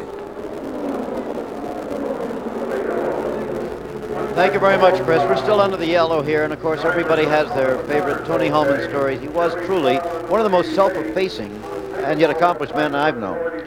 He was known around the world and respected. A tremendous man. Excuse me, here's Chris. This is Howard Gilbert, A.J. Foyt's engine builder. What's A.J. Foyt's problem so far, Howard? Just played it cool. Nothing wrong? You're lapped down and just in the top 10. Yeah, we'll be there. Okay, a typical Foyt pit interview. They won't admit to any problems. On the scoreboard, A.J. Foyt is shown in 9th position, 1 lap down, just past the halfway mark, but confidence in the pits. Back to you, Jim. All right, we're still under the yellow in the Indianapolis 500. The leader of the race is Al Unser in car number 2. There is number 20, Gordon Johncock, still in competition in 3rd place. So we're going to take a break while we're under the yellow and return for more coverage. There is the race leader, Al Unser, in traffic at the moment in the Indianapolis 500. And his lead, which he had started to spread a little bit on Danny Ungaius, is being cut down by that very fact. Having a little trouble moving past those cars. You can't go too quickly through traffic just in case something goes wrong, because there's the signal being given, plus 7 seconds to Al Unser, and he's well, it had been better. And yes, exactly, but he has to keep an eye on these other cars. There's no point of getting yourself involved in an accident at this stage in the race. Well, that lead had been 13 seconds while we were away. It's now down to 7 seconds. Chris Economaki is down with Jim Hall, the team leader for Al Unser. Let's get a report. There's Jim Hall. Okay, Chris. Okay. Hey, what a way to break in IndyCar racing, Jimmy. How's Al's fuel mileage? Everything's looking good right now, Chris. We make the end of the race running like we're going, so it looks good. Now, Ungaius probably's got some in reserve to turn up that boost later on. How about you guys? Well, we'll see if we can run with him. Okay, Jim Hall, Al Unser's car owner, confident it's in his first Indianapolis 500 effort with two-time winner Al Unser. Back to you, Jim. Okay, Jim Hall, the leader of the Chaparral team, and there is their driver, Al Unser, the leader in the race. The Chaparral, by the way, is what they call a road runner, that little animal that scoots across the desert. You know about that, Jackie. Oh, I don't know about the deserts, but I know something of the cars, because it's a Lola that he's driving, and it was a Lola that I came to Indianapolis with way back in 66 and 67, and I was driving for a Texan, John Meekum, at that time, and here you have another Texan with another Lola, and my goodness, is he leading the race too. So Danny Ungaius has got a lot in his plate, and that's the car you see, car number 25, the black car there, and there you see the man there, car number 2 in the silver helmet, red, white and blue, driving the Lola of Jim Hall. But you know Ungaius is closing that gap. He's beginning to move on in on him. about 5.3 seconds right now. Look at Ungaius still moving up. They're going out of the picture was Unser. They're the black car. Ungaius. Well, Ungaius can see him, of course, and right now this is a good break for Ungaius. He's behind a slower car there as he goes into turn 2. Now you watch him as he comes out of turn 2. He'll gain on the slower car. He'll get the benefit of the draft on the long front stretch there. Then he comes out of the slipstream or draft. He gets that slingshot, and now he's got no car between he and Al Unser. The car just slipping out the screen. Minus 2 seconds only. 2 seconds, that's 2 lengths of a football field, but right now he's not even that much behind him because of the good break that he got there in lapping another car. So Al Unser certainly will see him in his mirror now, and that's no real comfort to Al Unser. It certainly isn't, and we would begin to wonder if Unser might be having a small problem because Ungaius is gaining dramatically. He's been gaining about 1.5 seconds a lap here. What it seems to me is that Ungaius seems to have something up his sleeve with regards to fuel, but here's a man in the pits getting his fuel. It's, of course, Tom Sleever carrying car number 1. We've got the clock on him. Tom Sleever sitting in with his glasses. Sometimes he wears contact lenses, but when they race, they've got to wear glasses just in case of an accident. The contact lens can be dangerous. He's gone out in 13.9 seconds. The Penske pit, very talented. Anything under 14 seconds is a good stall. It certainly is. And this man, remembers, in 3rd place in the race, and most important, still on the same lap with the leader, so don't count him out yet. There was Al Unser going by, and there's Ungaius still closing in on him. We are going to have some sensational racing here in just about a minute, it looks like. Well, they're very close together. Ungaius now obviously staking his position here, getting himself into a position where he'll be able to slingshot, hopefully, and for him, past this car in the middle, which I think is Steve Krisloff, and he would then get up to right on the tail of Al Unser. There you see him, and look at that. He really, and 2 laps to pit. That's to say, Al Unser's going to come in for fuel in only 2 laps, and there's Ungaius. Look how he's closed up on him as they go into turn 1 there. Al Unser knows he's got to go into the pits now. They're under the green, so the next pit stop is going to be absolutely crucial for both of those drivers. It's going to be a race in the pits with that crew. The lead less than 2 seconds now.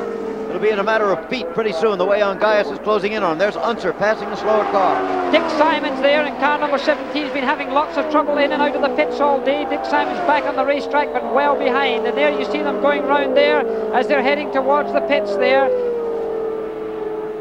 Okay, Ungaius getting by Dick Simon and now going out again in pursuit of his only object here. The man in front of him, Al Unser pit in 1, and they're going to give Ungaius a sign. Pit in 1, they're going to come in at the same time. They're going to come in at the same moment. This is really be dramatic. What a tremendous thing for this enormous crowd. And look at the enormity of that crowd as our cameras pan round here, seating more than 250,000 people. And when they come into the stands there, everybody seems to stand up and strain their neck and see these 2 great men.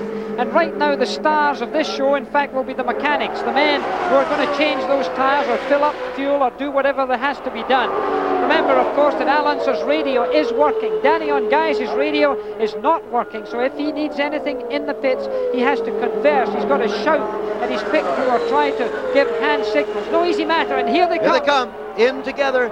Al Unser in front. Danny Ungaius right behind him. Unser will have to stop first, so Ungaius will have to get around him. And it looks like Al might be blocking him out a little bit, but now he's got to pull in. Ungaius flashing by. There they are, both in the pits. At split screen now. Ungaius on top, Unser on the bottom. No tyre change for either car so far. They're both sitting in there waiting for the fuel to go in very patiently. Look at this.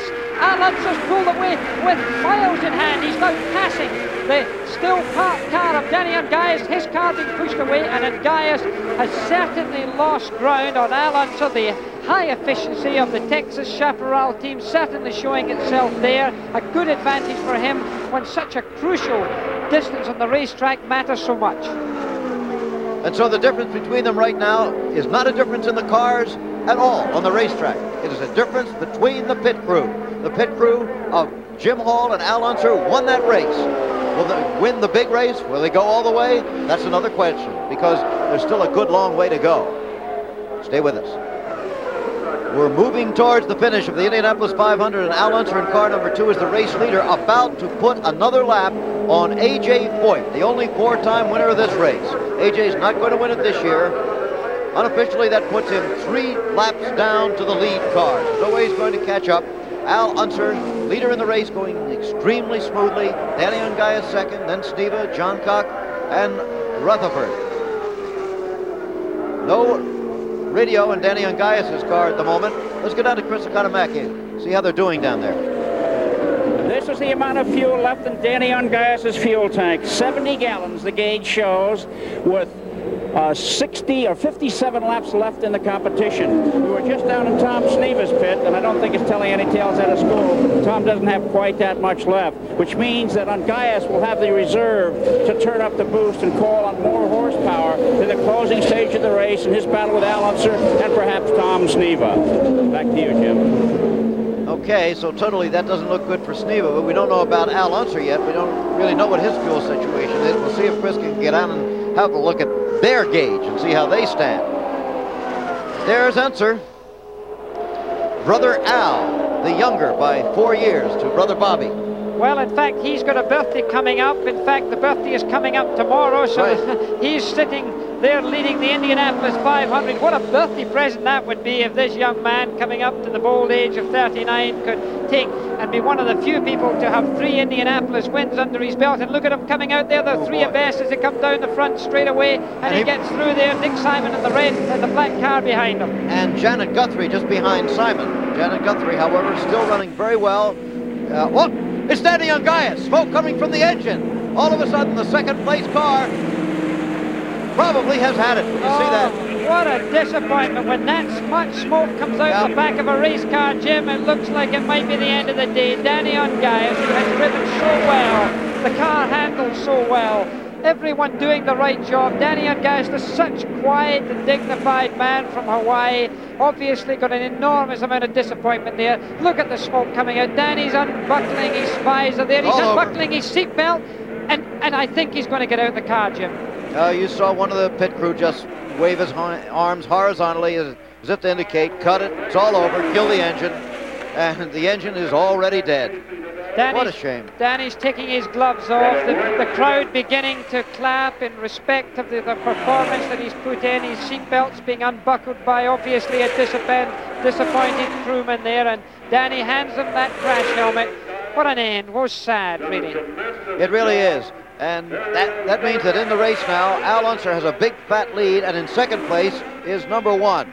And that would be Tom Sneva. But the applause in the pit area is for this man, Danny Ungais, out of the race. A very sportsmanlike fellow under any circumstances. There's Parnelli Jones with him. Danny does not brag in victory. He doesn't moan in defeat. The quiet man from the islands, from the state of Hawaii. The only other prominent race driver I can think of who started his career out there was, interestingly, the late Peter Revson, who went to college in Hawaii and started driving an old Morgan sports car out there.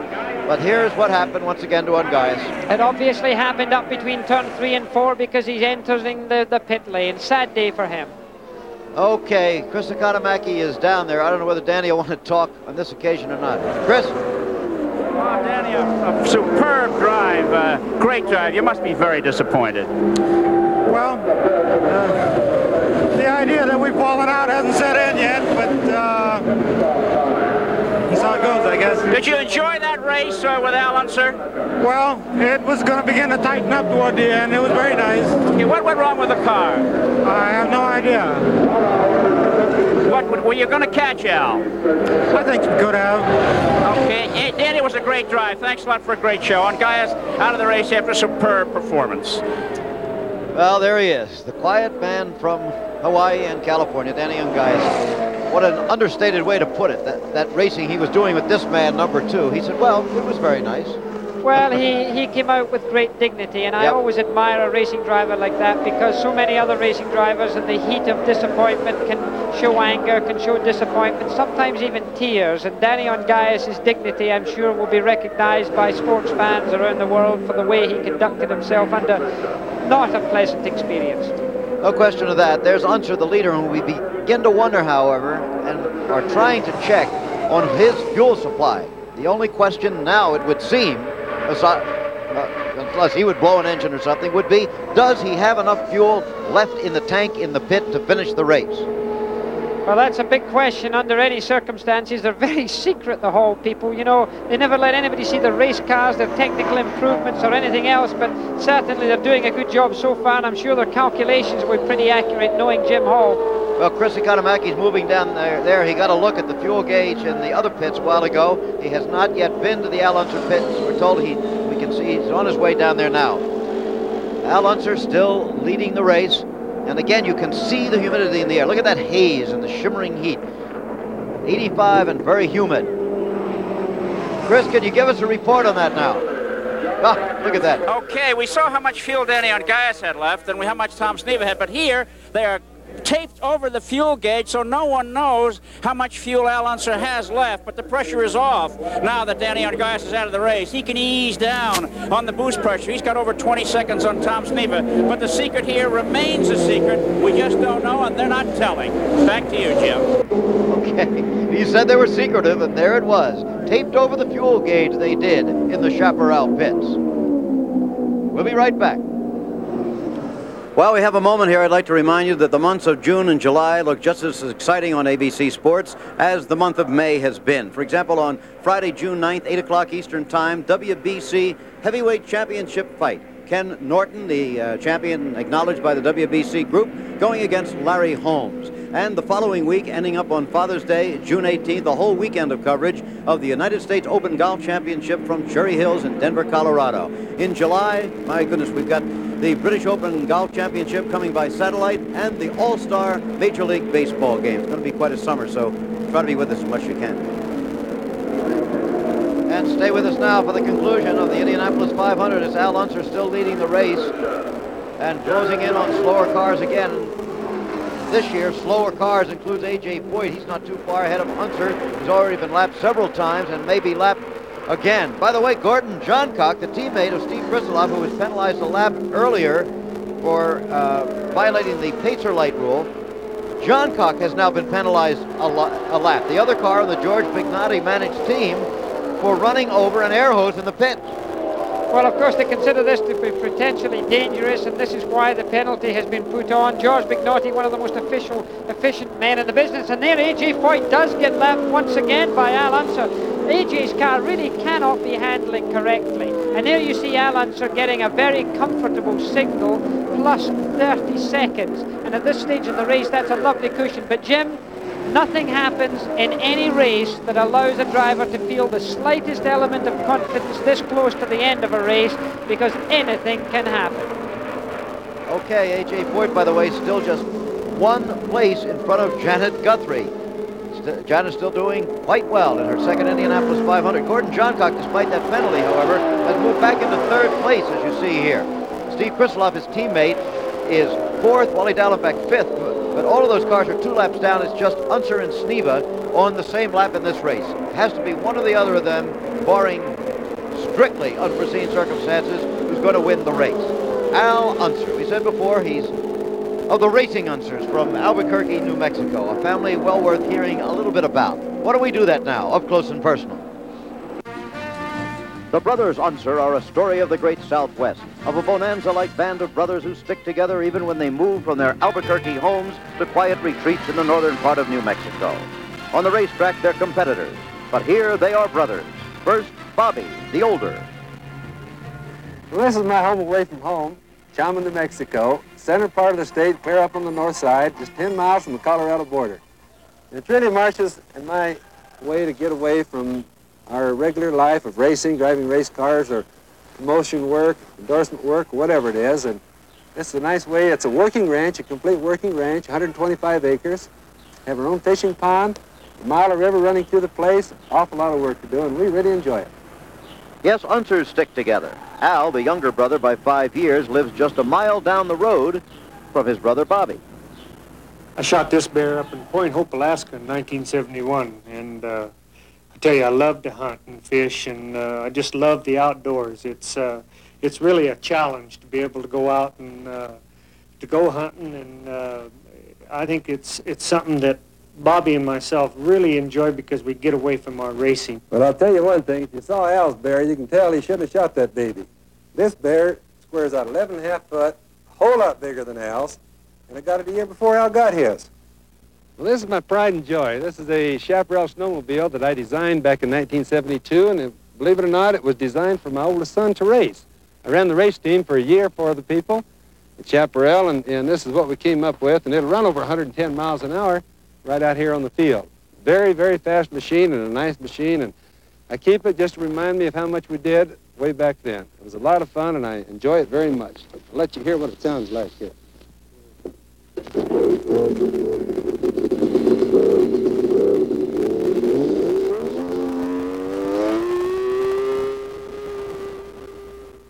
I think, as everybody probably knows, that Al drives for one team in the automobile races, and I drive for another team. So whenever we go to the racetrack, we look at each other as being two different race drivers, not as brothers, and that's the way it has to be. We've always enjoyed the snowmobiling, and to us, it's kind of a release of our energies. These, then, are the racing Unsers, born to the racetrack, heirs to a racing inheritance. Uncle Louie kept entering the Pikes Peak hill climb until they finally passed an age rule to make him stop. Brother Jerry was killed at Indianapolis. Their mother, known to the circuit as Mom Unser, cheered them on and cooked a famous dinner for the Indy drivers each year until her death. The Unsers of New Mexico. If there were no such sport as racing, it's difficult to imagine what they would have done with their lives.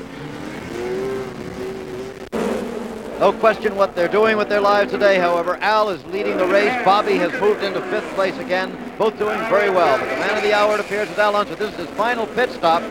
However, Sneva will pass him almost unquestionably on this pit stop. Should suddenly a yellow come out, for Sneva could be a break. It isn't quite over yet. And this is a pit stop that's enormously. He hit the tire as he came in. It seems very strange. It's a long pit stop for them.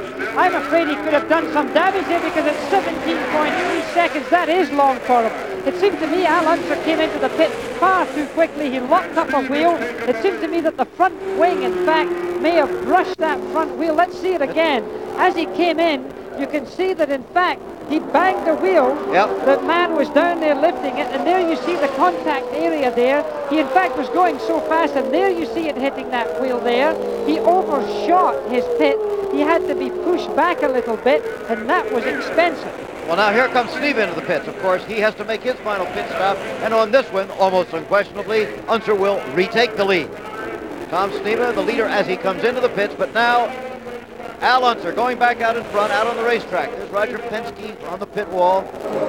Unser retaking the lead, and it's not the fastest pit stop of the day for Sneva either. Roger Penske with his stopwatch in his hand there, telling him to hold. He's speaking to him on the two-way radio while that is going on. They're conversing. He's told him he can go. He's been pushed out.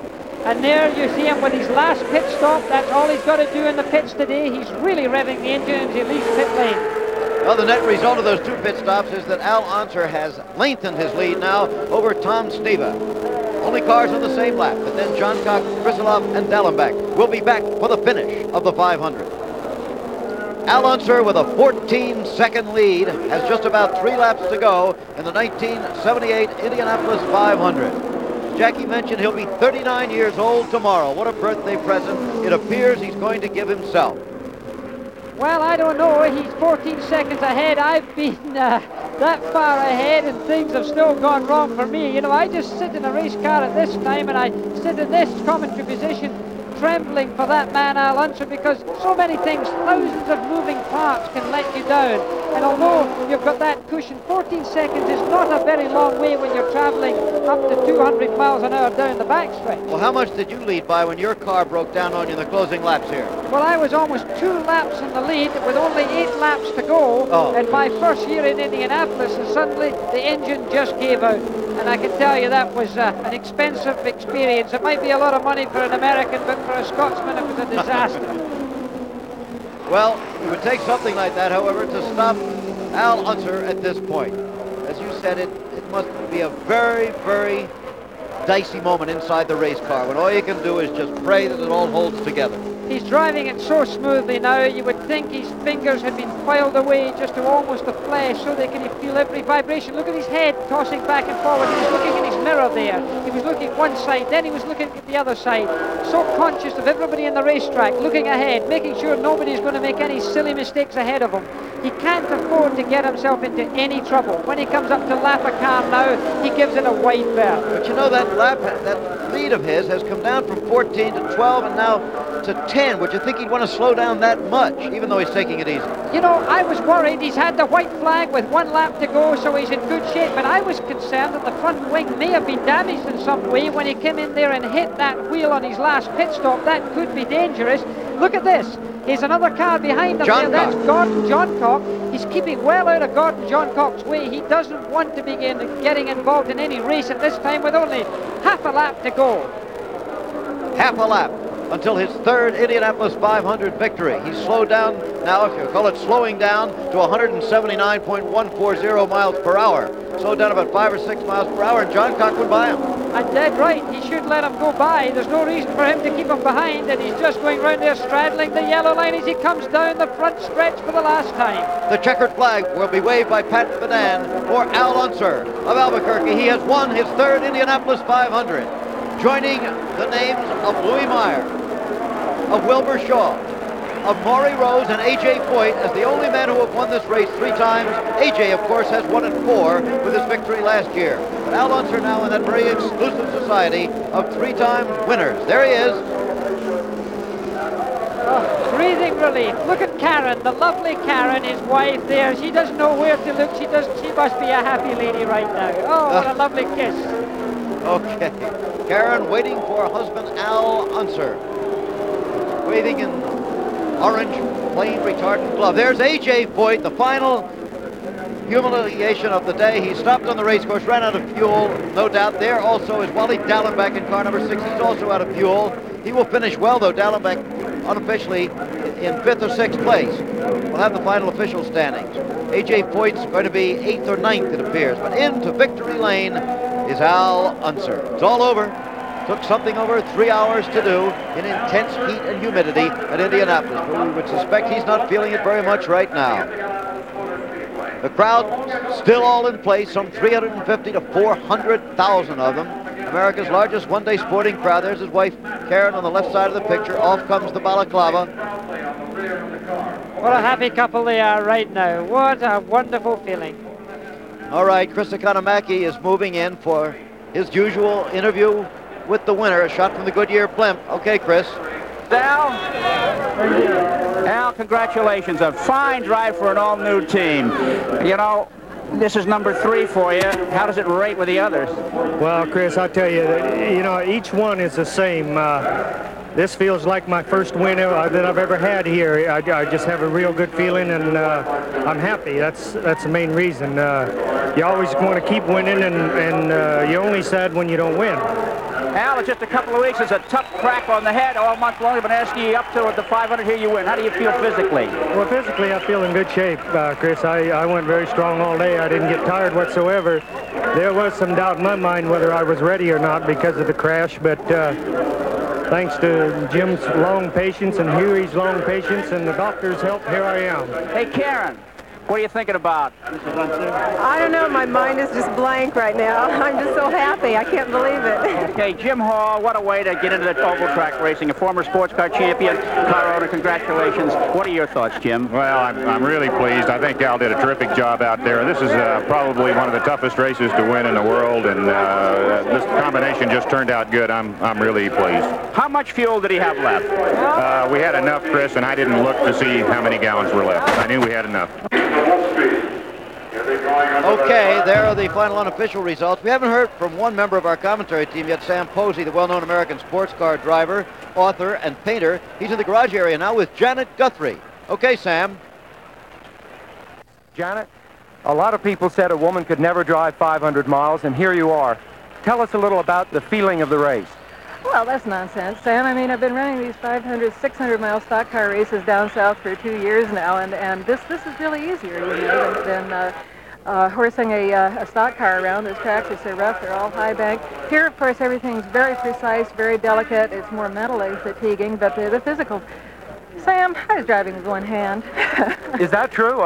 Is that because you were trying to rest the other hand, or just because you felt so comfortable in the car?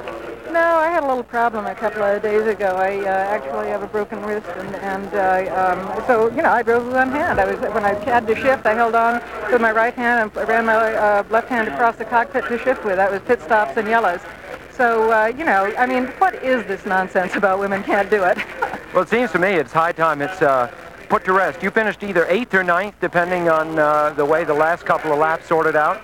Oh, is that right? I thought it was 9th. Well, that's very good.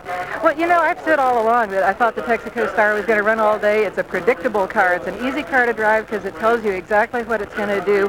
It doesn't have any nasty tricks up its sleeve.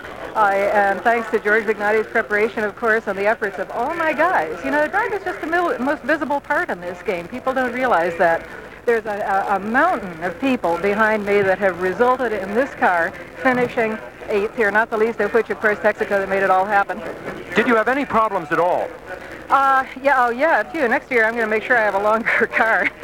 A longer car? A longer car. That car was a little bit too short for me, and by midpoint my right foot felt like I was standing on a hot poker. Yeah, I could have used about 3 more inches between me and the firewall. Janet revealing for the first time to anybody she drove with a broken wrist. The lady can literally drive with one hand tied behind her back and compete with the men.